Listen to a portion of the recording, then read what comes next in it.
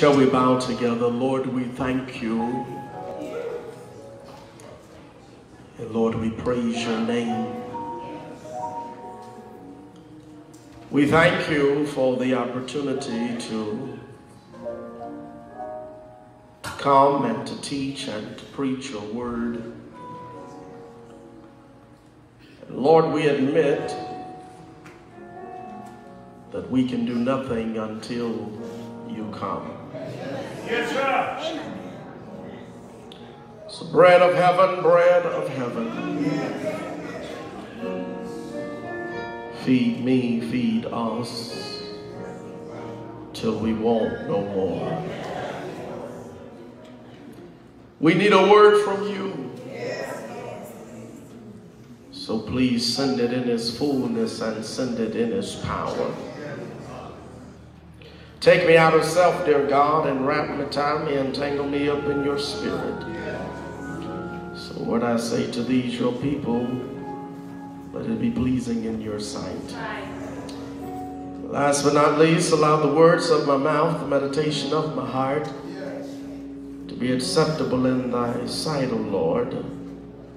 For thou art my Christ, my Redeemer, my Lord, my Savior. Hallelujah. But most of all, I found you to be my friend. Yeah. If the Lord has blessed you with a voice, would you please repeat after me? Lord, send your word. Lord, send your word. When you send your word, I'll believe it. When you send your word, I'll live by it. When you send your word, I'll share it. In Jesus' name. And all of God's people said, amen. Don't you dare try to fool me. How many of you are just glad to be alive and well and in the house of our God? Just one more time. Anybody here grateful for one more time? Hallelujah. I'm grateful for one more time. We honor the presence of the Lord, and we are just delighted that the Lord would give us an assignment such as this to come and to encourage not just one location, but many locations, that he would bring together the body of Christ. I want you to know how special that is when he decides to bring the head to and the arms and the hands and the fingers and the feet and the legs together in order that he can strengthen and equip the body in order to go out. Can you give God praise for that tonight?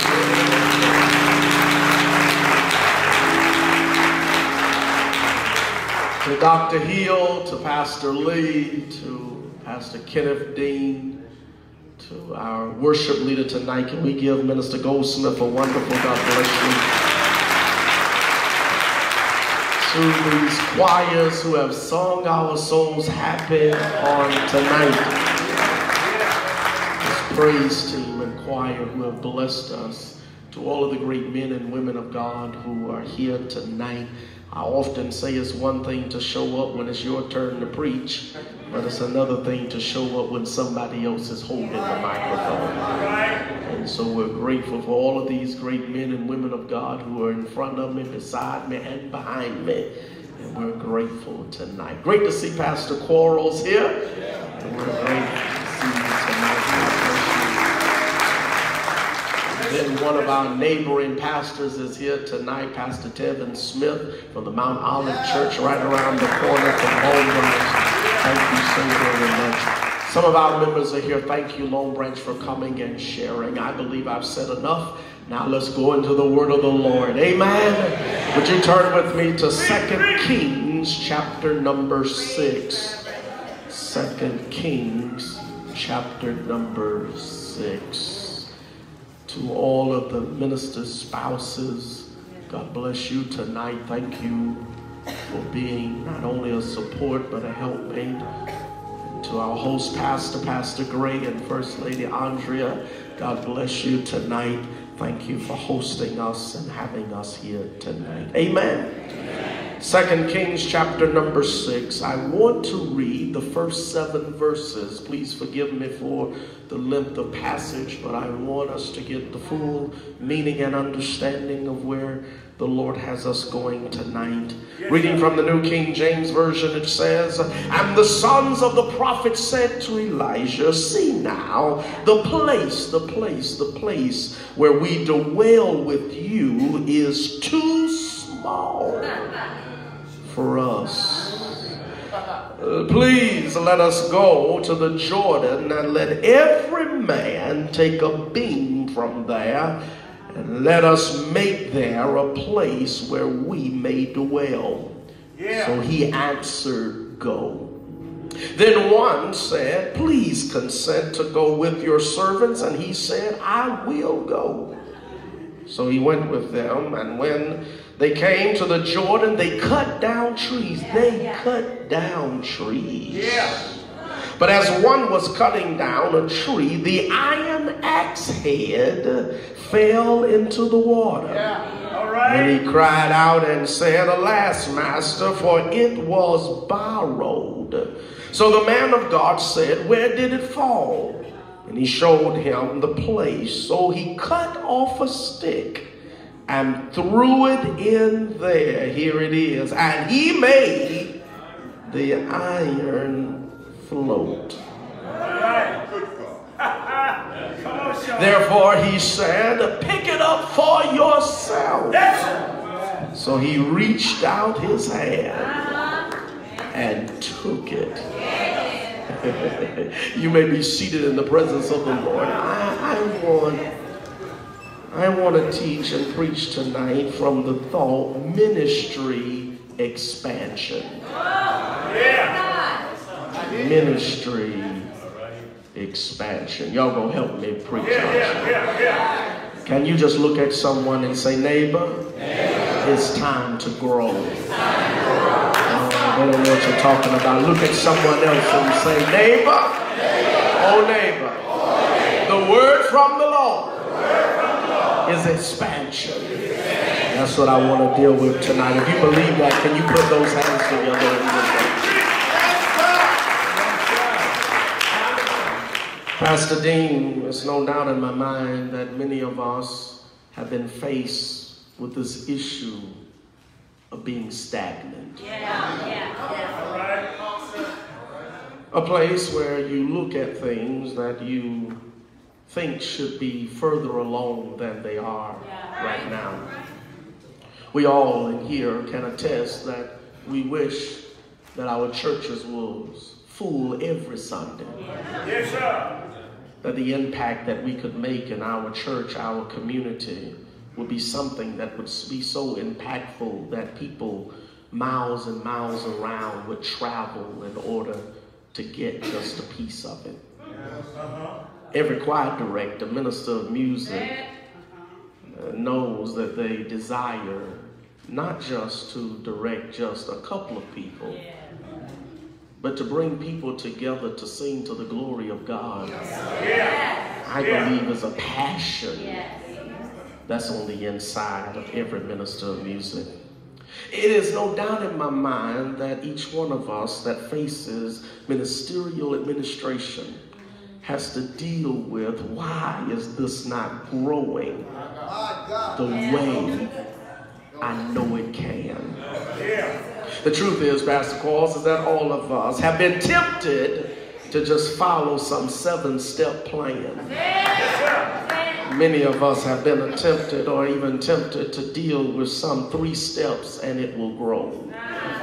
But the truth is that we can preach it, we can teach it, but until we deal with it, it really won't change. The text here says that Elijah is teaching. He has a school that is the school of the prophets. It means that he is doing something good, and people are coming from miles and miles around in order to hear what he has to say, but not only to hear what he has to say, but to also participate in the things that he is teaching them.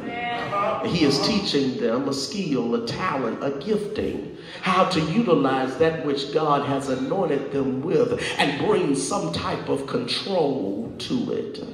It is something that is not original. It is something that is not new. For Elijah is not the only prophet in town.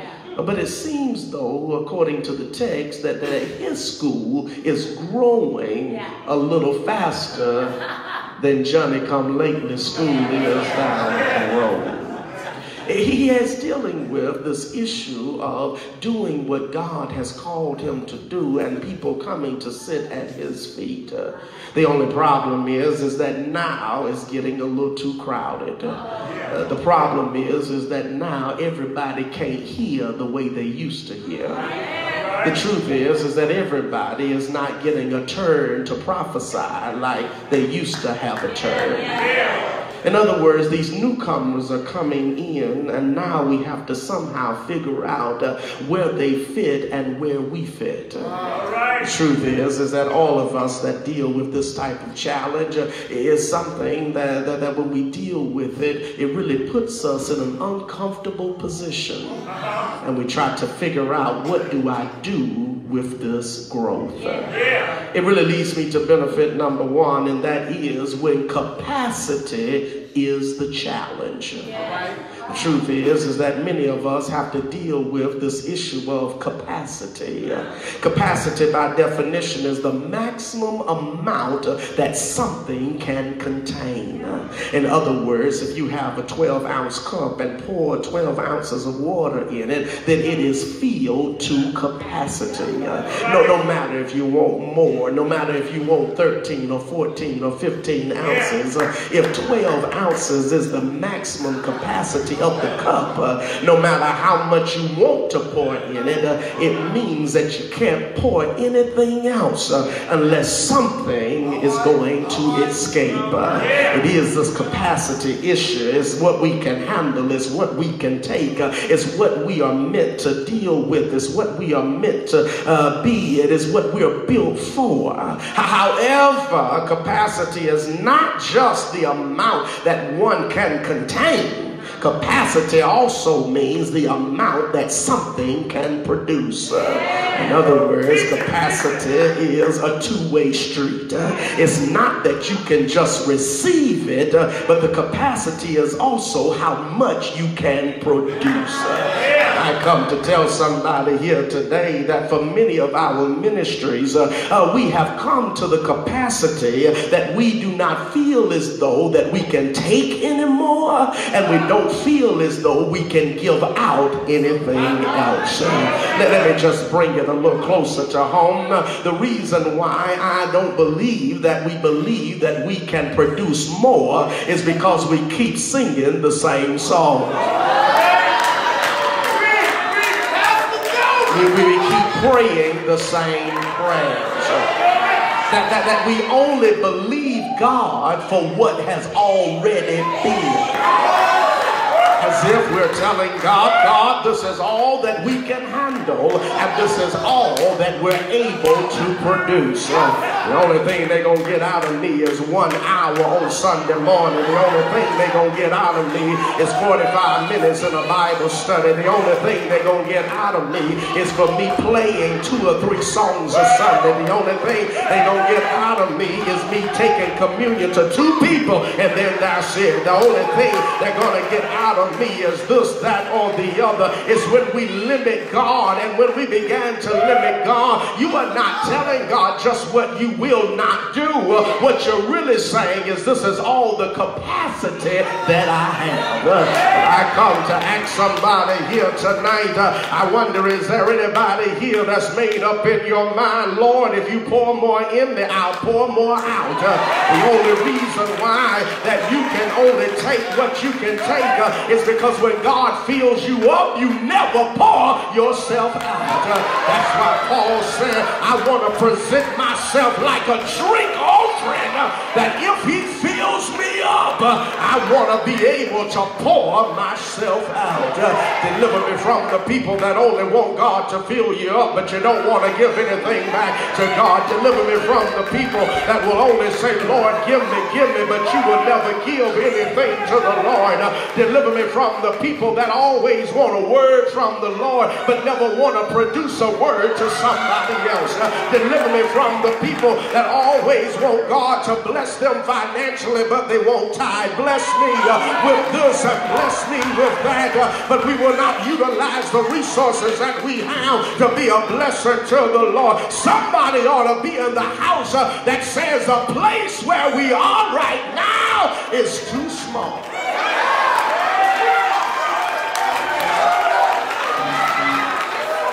It ought to be something. There ought to be something on the inside of you that tells your pastor, we can do more. There ought to be something on the inside of you that tells the leadership of your church, I want to give you the permission to dream bigger, to ask God, what else is it that you would have us to do?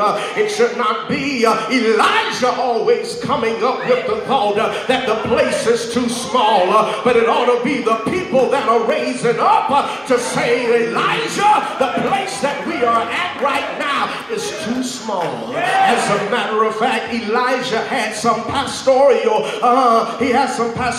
complications here, because for many of us, even as pastors, we are so in love with preaching to a crowd that we do not enjoy the freedom of preaching to empty pews. As a matter of fact, I want you to know, years ago the Lord spoke to me and told us that we were to enlarge the place that we were in. It was not that he wanted us to build, but the words that he said to me was make more room. And I wonder, is there anybody here that understands when you begin to make more room, it really means that you got to get used to preaching to something that is not there until something gets there. You got to start learning how to preach to an empty pew until the Lord sends somebody to put in that pew. And then when the pew gets filled up, you got to make more room. You got to say, Lord, I know we're in this container, but if you give us the strength, if you give us the strategy, if you give us the wisdom, we'll pour it out in order to make room for more.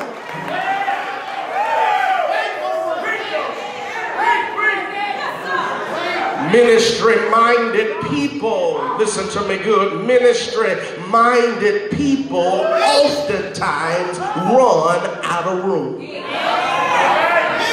Let me say that again. I said ministry-minded people often run out of room. They said the place that we are in right now is too small. And I want to declare over this house to this association of churches, it's not just your physical space that is too small, but it's your mental space, it's your vision, it's your mission, it's your offering baskets, it's your plea for souls. The place that you dwell in is too small.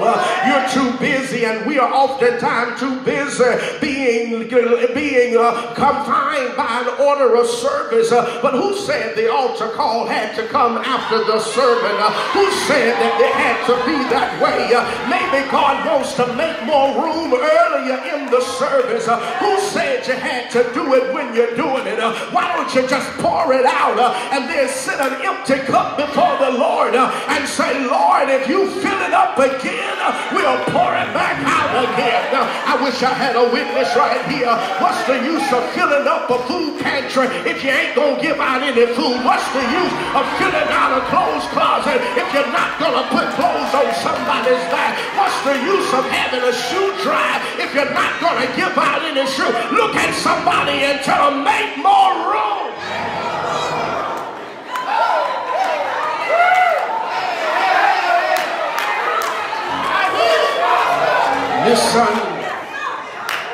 Listen to what the Lord said through Isaiah in Isaiah chapter 54, verse number 2.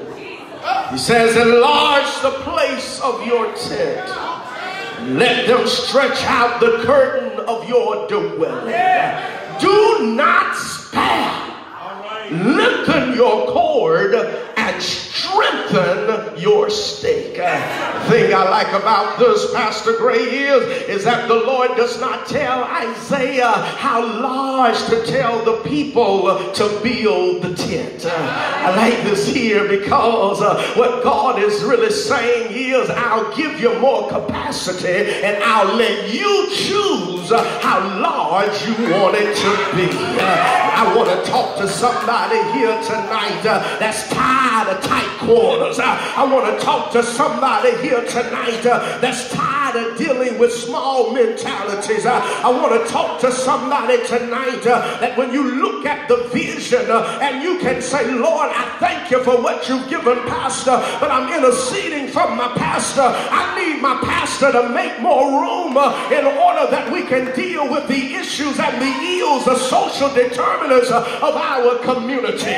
Is there anybody here that understand you already know how to have church? You ought to teach somebody that ain't ever been to church. You already know how to sing on the choir. You ought to get some crackheads together and let them know that even in your loneliest state, God can still bring glory out of your life. You already know how to have a potluck dinner. You might as well bring some folk in that don't have a place to eat and say, we're already full, but if you come our way, we'll share bread with you. We'll break bread together. And guess what? The New Testament church says that they went to everybody's house and daily they broke bread together, and the Lord added to the church. The reason why the Lord isn't adding to many of our churches is because we are not opening up the doors. We are not going to their house. God didn't say you got to come to my house. The church grows when you go to theirs.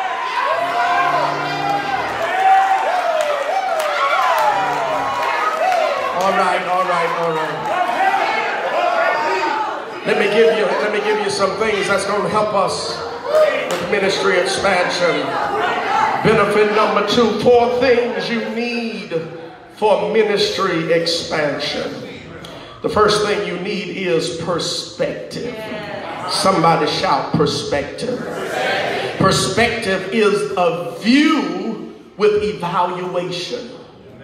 In other words, it's the vision, it's the attitude, it's the point of view. Watch this. It's the dimensions that deal with capacity. The dimensions of capacity is the depth and the height and the width. In other words, it's not a 2D picture, but it's a 3D picture. The perspective is that I want to see the height and the depth and the width of my God. In other words, they come to him and they say that the place that we're in is too small. It wasn't that they just had this perspective that it was too small, but then they moved to this thing called permission to perform. And can I help somebody here with permission to perform? It means that they went to him and said, may we do this? I want to talk to some members of churches because sometimes you feel as though that if the pastor did not say it, then maybe the Lord is not leading us there. Is there anybody here? Can I just pull the curtain back and just let you know something? As powerful as your preacher is, I promise you your preacher has to deal with church governance, and church governance is usually behind closed doors, even though the pastor comes out in front of the people. Let me go a little bit deeper. The reason why your pastor sometimes vision is so small is because he or she has not been given the freedom. I didn't say permission, I said the freedom to operate in the things that are really of God. The thing is that if we can lead like Jesus led, we never see Jesus asking the disciples, should we do this? Can we do this? Jesus always asks the disciple, what will it take for us to feed all of these people? It was then that the counsel was not meant to give vision, but the counsel was meant to give the provision of freedom to say we'll come up with the answer. Tap somebody and tell your neighbor we'll come up with the answer. How we gonna feed the hungry? We'll come up with the answer. How we gonna clothe the naked? We'll come up with the answer. Look at the children. We'll come up with the answer. What are we gonna do about after school program? We'll come up with the answer. I wish I had some come up people in the house. Come up people are not people that just come in and sit like a bump on a log, but come up people say, I have a mind that God has given unto me. I have creative thought that God has placed down in my heart. And pastor, if you give us permission to perform, we can go down to the Jordan and we all can cut down a tree. And when we cut down the tree, we can build a bigger place. I wish I had a witness right here. The permission to perform is not should we do it. It is this is how we can get it done. And is there anybody here that understand that when they told Elijah the plan, Elijah said, well, go on with your bad self. He says, you can go. But listen to what he also said. He said, let us go, let us cultivate, and then let us dwell. I got to get out of here in a minute. But then Elijah gives to them prophetic protection. Look at somebody and tell them prophetic protection. He says, listen here, pastor. Listen, if we go, we don't want to go by ourselves. They look at Elijah and say, listen, here is something about your covering. It's something about your teaching. It's something about your leadership. It's something about your hand. It's something about your voice. It's something about your mantle. It's something that's on you that we need on us. As a matter of fact, the only reason we are the best us is because you are the best you. And we need to know, will you go with us? In other words, we know we can do it, but if you go with us, we know that the gift will still free flowing. We know we can go and build a building, but if you go with us, then we know that people will keep coming. Notice here, they were all in the place, and they say with the people that we have right now, the place is too small. But if we build a bigger place, and if you come with us, watch this, it will not stop the growth that we are experiencing right now. I wish I had about 150 people in here that will make up in your mind that tonight or tomorrow you will get in contact with your pastor and let your pastor know we are with you. And as long as we're together, we can expand what God has given unto us. They needed prophetic protection. He looks at them and tells them, I will go with you. But then the Bible says they are down at the Jordan. They are chopping down trees. And the Bible says that a man is chopping down a tree. And when he roars it back, that the iron axe head comes off the pole and it falls down in the water. Listen here, not only do we need a good perspective, not only do we need permission to perform, not only do we need prophetic protection, but we also need properly working tools.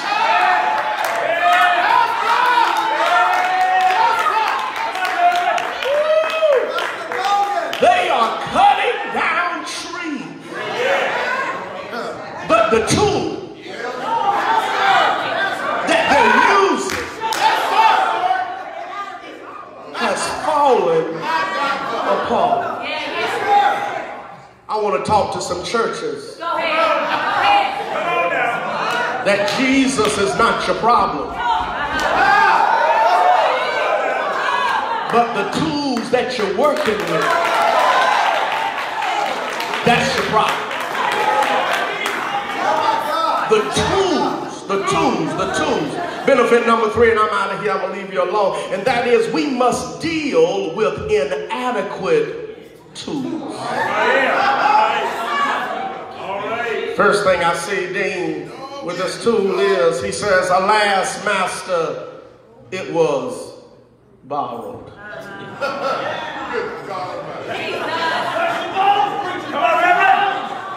I want to let somebody here know that you can't borrow forever.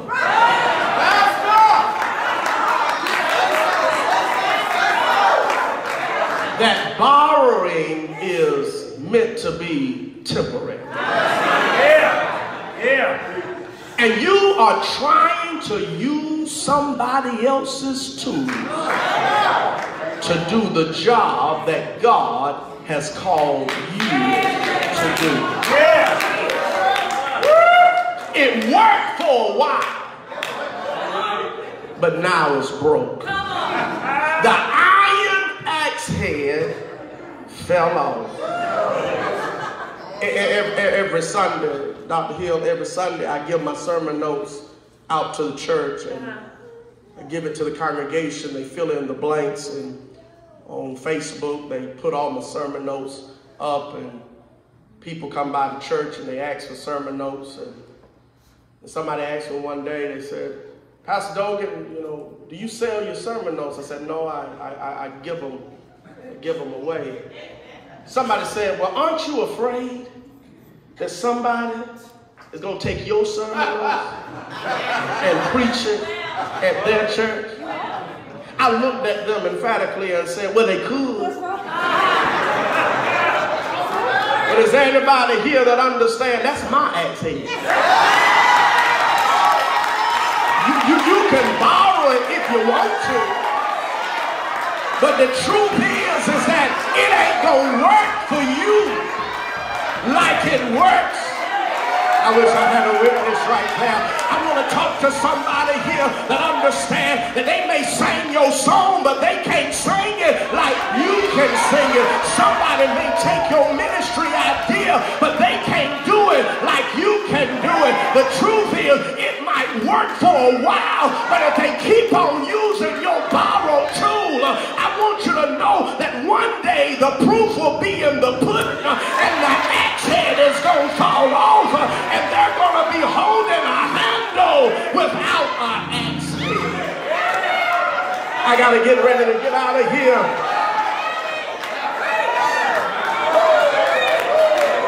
Is there somebody here that you understand that some people are holding on to a handle with no axe head attached to it? Look at somebody and tell them detached. Look at somebody else and say ineffective. I want you to know that when you have an axe head that is detached, you are detached from effectiveness. You are detached from productivity. It means that you are detached from purpose and progress. In other words, when you are detached, it means that you are detached from the Spirit of God. I don't know about you, but I remember the words that David wrote in Psalms 51, 10 and 11. And he says, create in me a clean heart, O God, and renew in me a steadfast spirit. And do not cast me away from your presence. And listen to what he says. He says, whatever you do, don't take the iron axe head. He says, whatever you do, do not take your Holy Spirit away from me. Do I have a witness in the house? The Bible says that the man went to Elijah and said, alas, master, I want you to know that my iron axe head and my iron axe was borrowed. The Bible says that Elijah went to the man and said, where did it fall at? The man walked over and showed Elijah the place that the axe head fell in the water.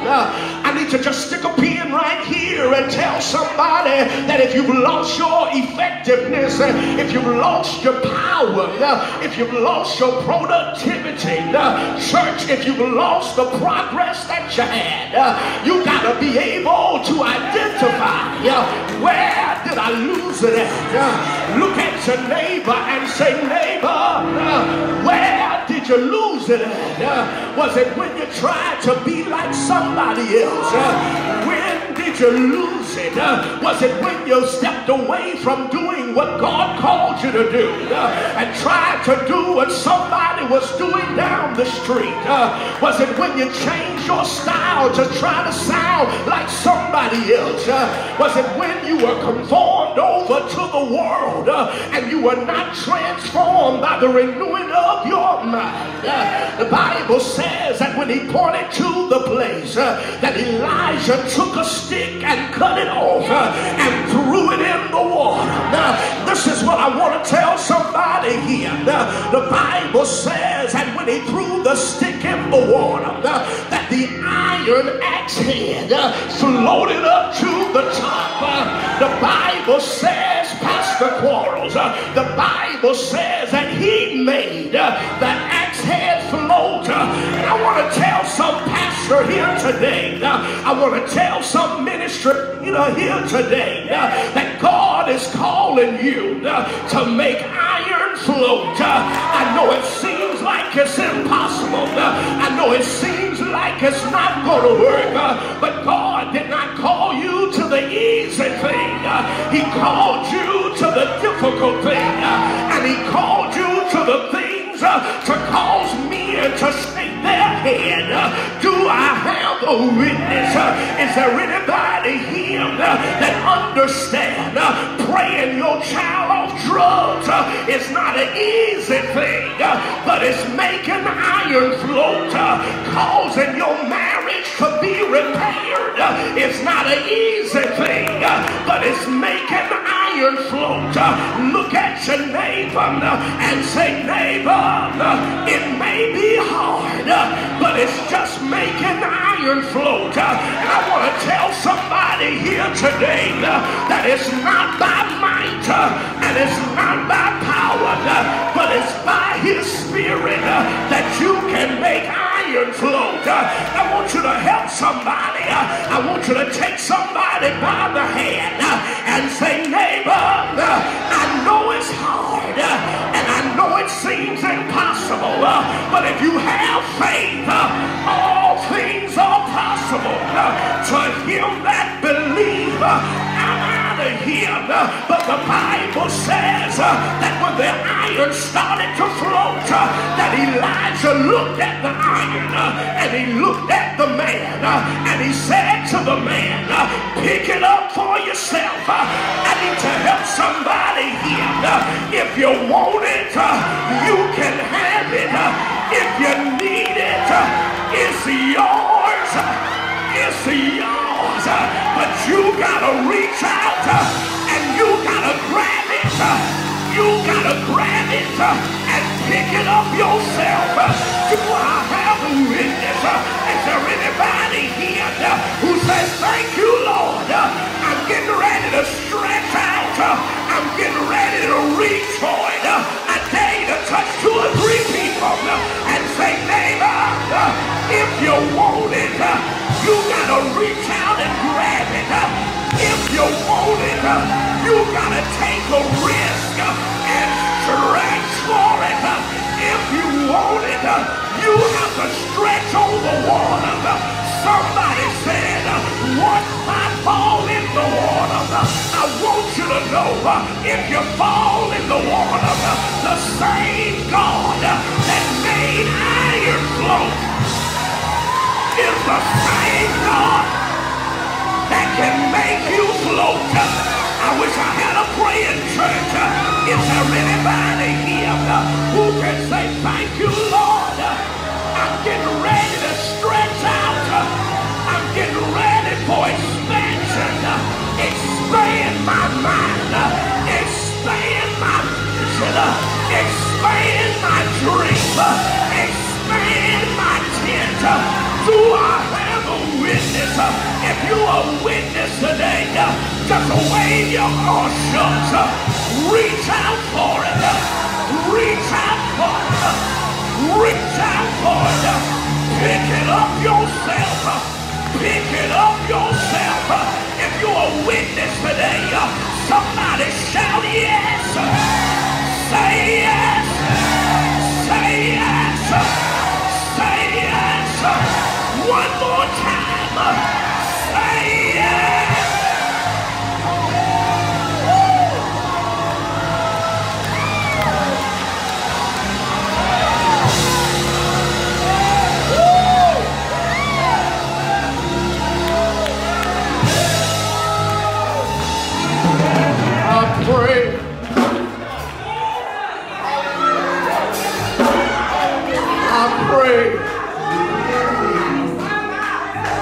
that this association, I pray that you are through with small.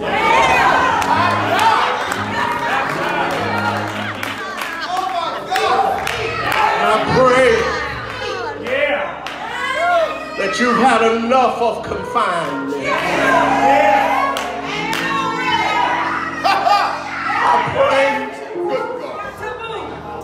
I pray that you've had enough of tight quarters.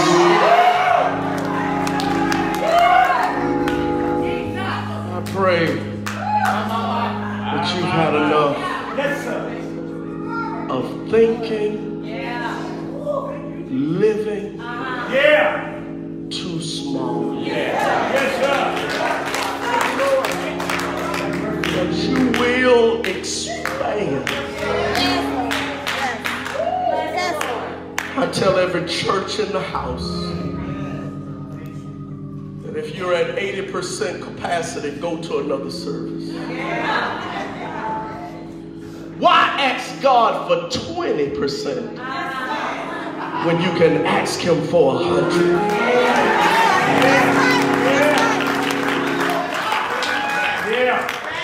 Yes, sir. I pray for every choir director, every minister of music.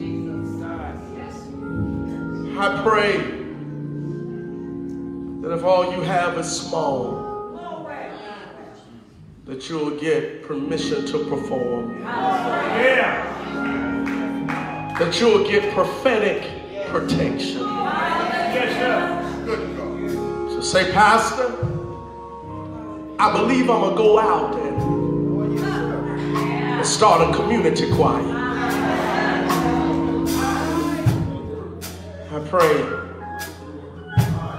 I pray that God will place inside of each member the ability. Look at somebody and tell them to cut down your own tree. I'm through, I'm finished. I want you to come back tomorrow night. As every head is bowed, every eye is closed.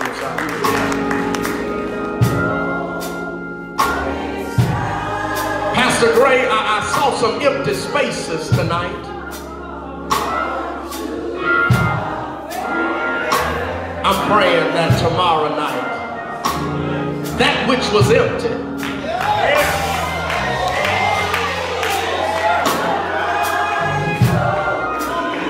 that God would add to the place. He brought me.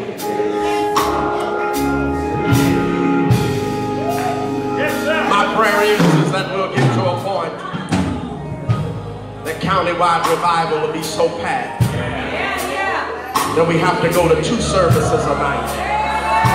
Anybody got 2 services in you?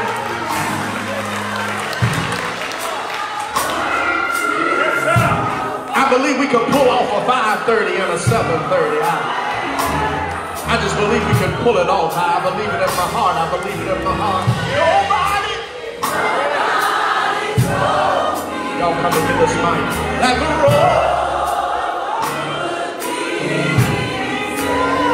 And I know.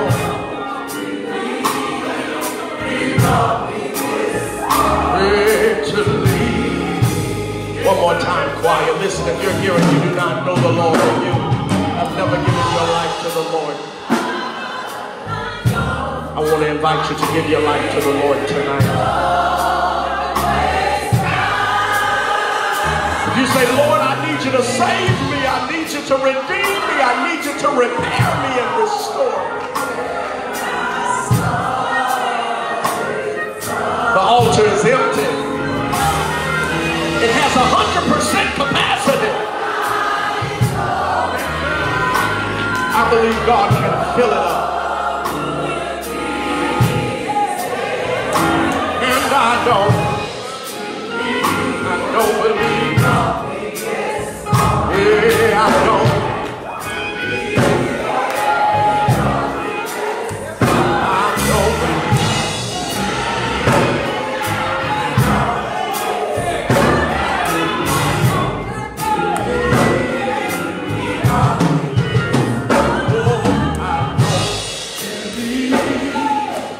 brought me this far to listen. If you desire prayer tonight, would you come on down to the altar? I just believe God is going to do something. I believe he's going to do it in this space right here.